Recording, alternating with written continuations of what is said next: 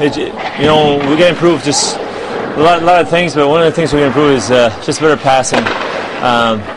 D4, you just seen our passes weren't on the tape, and nice right on the stick. And a lot of times it was bobbling over their stick, or they didn't catch it properly. So we definitely got to be more precise with our passing as a defenseman. And forward, well, we got to try to make room for ourselves in their zone.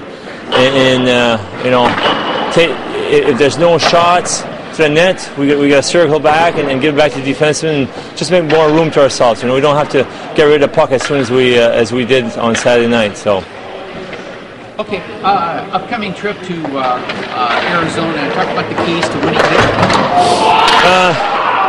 there. We don't know how good they are or what kind of system they play, but we know what we're going to have to do, and we're going to have to come up with a more up-tempo play that we did the first game here, and more energy to the play and support each other better. It just seems like the last game we played here, there was always like one guy on an island alone making plays.